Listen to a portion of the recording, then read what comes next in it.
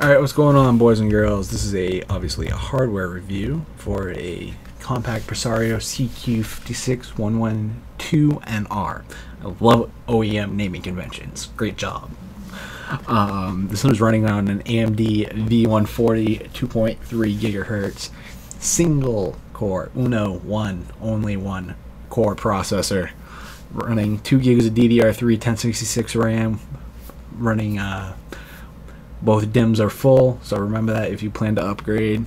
250 gig 5400 RPM hard drive. You're running on an ATI Radeon 4250 with some dedicated video, but you're still gonna get the integrated effects, so it's gonna steal RAM from you. Your screen resolution here is 1366 by 768 on a 15.6 inch screen. You have on one side your USB port, Kingston locked power port, and your DVD drive. On your other side, you have your VGA out. You have your headphone, microphone, Ethernet, modem, and your other USB ports. There is no express card slot for this model. I'll get into that in a bit. So what does this come with, other than what you saw? This is what I consider a back to basics type of computer. There is no webcam. There is no integrated webcam. There is no Bluetooth, and there is no USB 3.0 or no eSATA, or no express card slots. So this is very back to basics. But for what I paid for this, $200 and under, it's very functional. So what's the good things about it? The price for entry is low.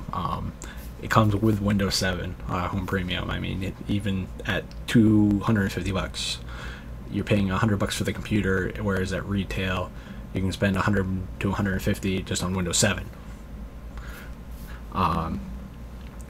Your RAM is DDR3 and it's upgradable to 8 gigs. Your hard drive is obviously upgradable.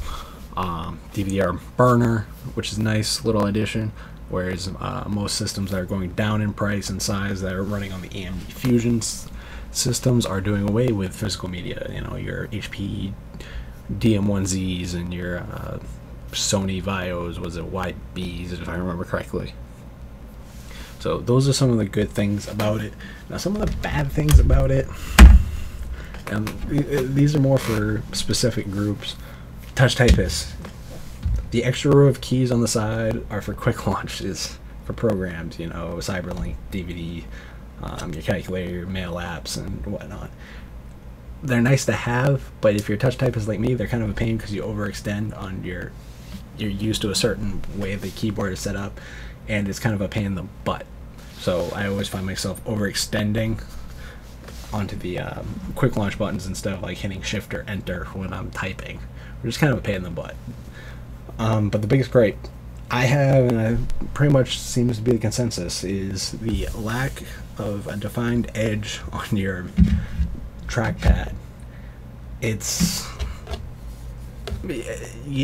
hard to explain. It looks like you can tell the difference, but the problem is it loses tracking sensitivity along the sides too much because of this contextualized pattern, and you don't realize it until you hit, you know, somewhere over well past where the boundaries of the mouse are. The other issue is that it's hard to click single mouse button that they have for left and right clicking, whereas opposed to most other laptops that have separate keys. So who would I recommend this for, though? Because of the low level entry to very low level entry price, it's hard not to recommend it for, you know, a student that's just looking for basic computing. Someone that needs to, you know, take notes, do office documents, surf the web. It runs Hulu, it runs Flash content perfectly fine because of some of the dedicated video.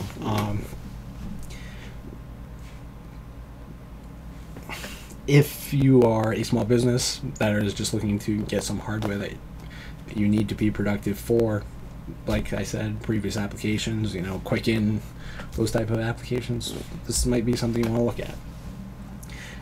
If you go into this expecting a great system for $300, or under, you're kidding yourself. So, you know, from an OEM level. For me, some of my recommended upgrades: upgrade your hard drive to at least a 7200 RPM hard drive for a little faster throughput. Upgrade to your max RAM and make sure it's your DDR3 1066. So buy 2 DIMM slots. Other than that, this works fine for me.